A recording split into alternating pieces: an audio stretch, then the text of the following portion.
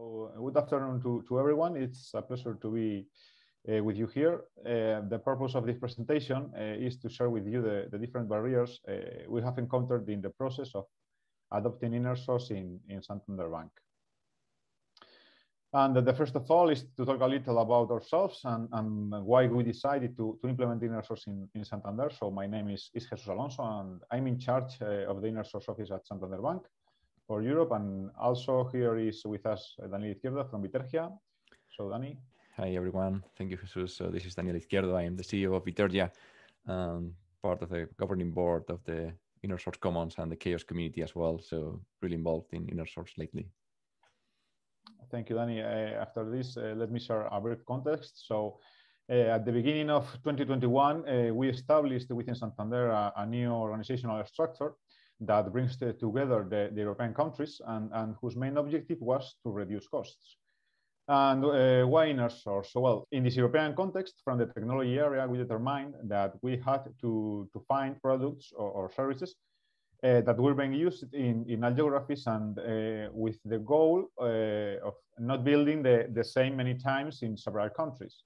And we detected that the best and most efficient way to develop these products were through open source processes in the organization. So we started to implement InnerSource. Then at that moment, we hired Bitergia as InnerSource experts in order to help us to implement this way of working in Santander. And here, Dani, if you want to talk about our first approach. So the InnerSource program office that we started to build at the beginning of the year, its goal is to be the central piece, the central key piece for everyone to foster transparency and collaboration across the organization for these 4 European countries.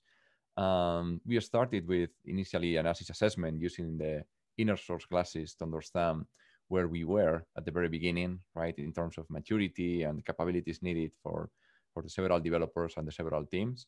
And then once we understood all of this, we were able to have like a strategic plan for 2021. So the InnerSource program office is the place where we are all working together, that is known in the corporation to be this InnerSource leadership and helping other projects as the one we are presenting today. For this, during this analysis, we discovered during interviews and surveys and this talk with everyone in the company, we discovered a certain bunch of barriers. Barriers were those things, those challenges that we've seen were hard to deal with from a personal or team perspective or even corporation perspective. These were split into 2 main of them, people and teams and company and corporate. We're focusing in the first place on people and teams. We discovered things as well, maybe language. People didn't feel that comfortable speaking in all of them in one language, specifically in English.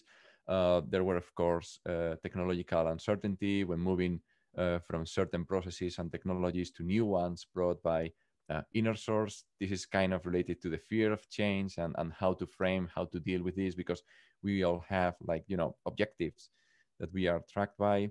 There might be certain lack of motivation of this change because, well, if things are working and things in Santander has worked for the last 130 years, so why this change now, right? Definitely, this is kind of bringing this concept of inertia and resiliency about moving forward to new ways. We discovered as well other topics as, for instance, low autonomy. We felt that developers needed to be empowered by the organization in somehow.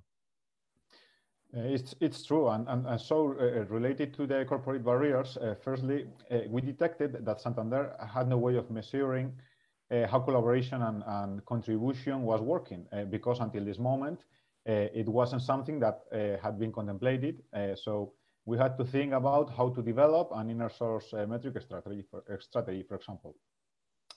Additionally, many people showed us that it will be difficult for them to maintain communication with developers from other countries and their way of working, because in Santander, the developers among countries had never been in contact before. And we didn't have an operating model or defined communication or collaboration channels.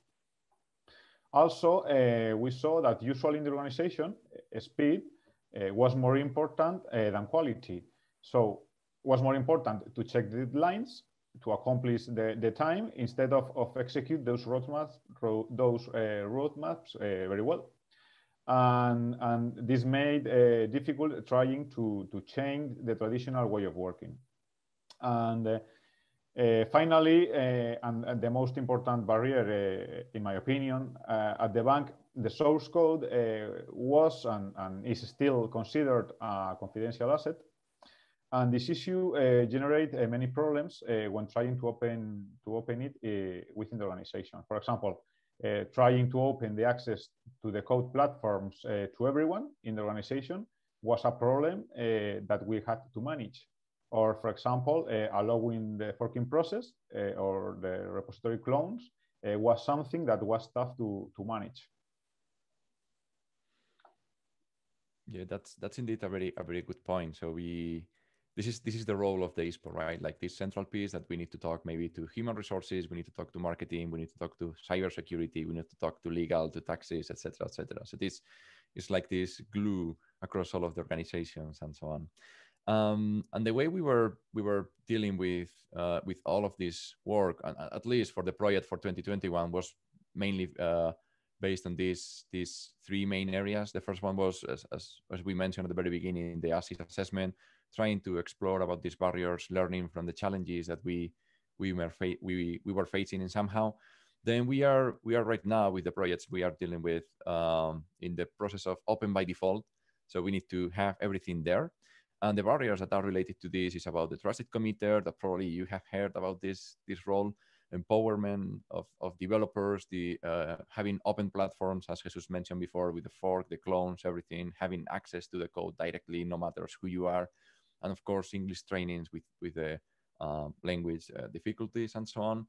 And then finally, something that we are starting lately in the last weeks is this process of fostering collaboration. So now that we have, let's say, our house clean and ready for the visits for our guests, then we need to discuss, to move forward into this collaborative environment.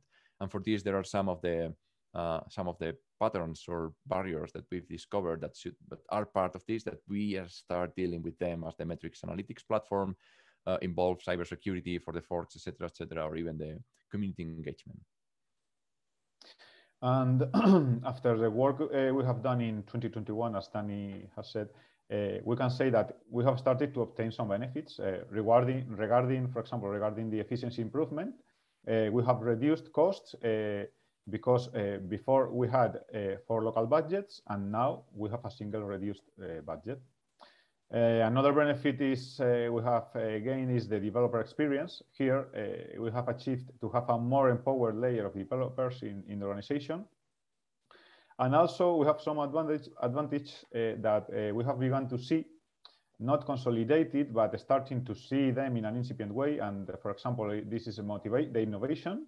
And to give you an example, recently, a team from Portugal proposed a new improvement on a product to be shared with all the countries, and that was not contemplated in the roadmap.